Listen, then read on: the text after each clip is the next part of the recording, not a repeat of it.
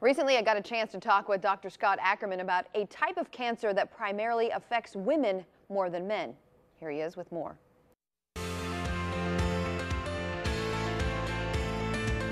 It is the most common form of cancer in females, and doctors expect more than 52,000 new cases this year alone.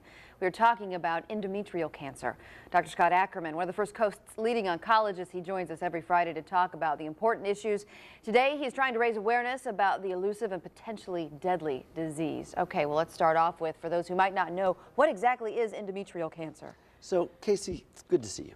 Good to see you, too, on this, talking about such a serious topic. But, you know, it's one of those things that people, and I'm one of them, did not know that much about. Right. So endometrial cancer is a cancer of the endometrium, or the inner lining of the uterus. This is what we call endometrial cancer.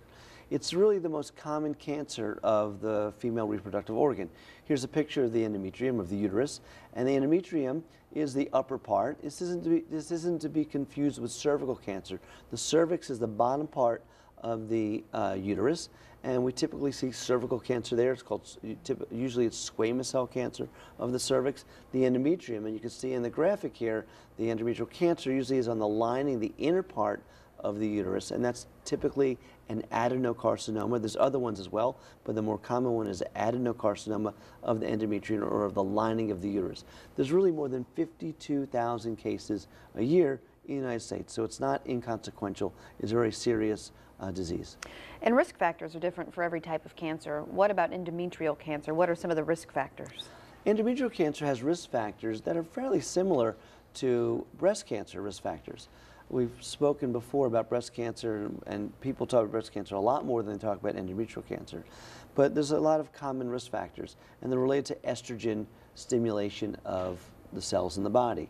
So if you have long-term uninterrupted estrogen stimulation of the uterus, or of the breast, or tissue in the body, but specifically for the uterus, this will cause thickening of the uterine lining. So if you have a hormonal imbalance, if you have if you start menstruating at a young age and stop menstruating, go through menopause at an older age, that's a long-term estrogen stimulation of your uterus, and that would put you at higher risk for endometrial cancer. We also see it in women who are obese.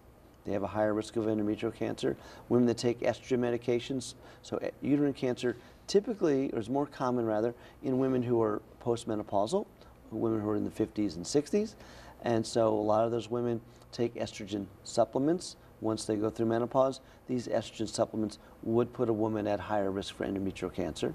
Also, women who've never had a child or had their first child later in life. Again, this uninterrupted estrogen stimulation of the uterus would put one at a higher risk for endometrial cancer. And women who have a family history of endometrial cancer are at higher risk of something called Lynch syndrome that we've identified. It's a genetic disorder similar to the BRCA testing we do for breast cancer. Lynch syndrome helps us identify women who have a family predisposition to developing endometrial cancer, and these women who have this genetic mismatch have a 40 to 60%, depending on what study you read, higher risk of endometrial cancer. And I think I mentioned diabetes, but if diabetics are 4 times more common than non-diabetics to have endometrial cancer. So are there any screening tests? I mean, is this, so you're shaking your head no, because I'm thinking when we go to the gynecologist, I mean, obviously that's something that they can screen for. Apparently not. Apparently not, no. You think so, but no, there's really no effective screening methods for endometrial cancer. The common misconception is that when you go to the gynecologist for your annual well-woman check, you get a pap smear. And the pap smear is testing for cancer of the endometrium, but it's not. It's testing for cancer of the cervix. So the uterus has the endometrium and cervix.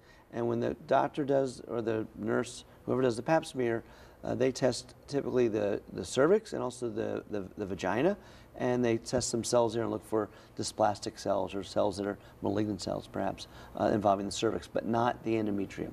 But at that time, the physician or practitioner normally does a pelvic examination, and he or she may detect an abnormality in the uterus just by palpating the uterus.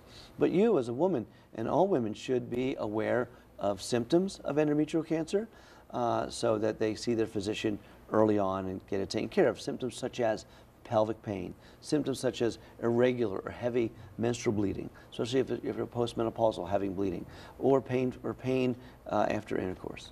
No screenings, which that doesn't make a lot of women very feel good. But what can we do to reduce our risk, or is there anything that we can do to reduce our risk of getting this kind of cancer?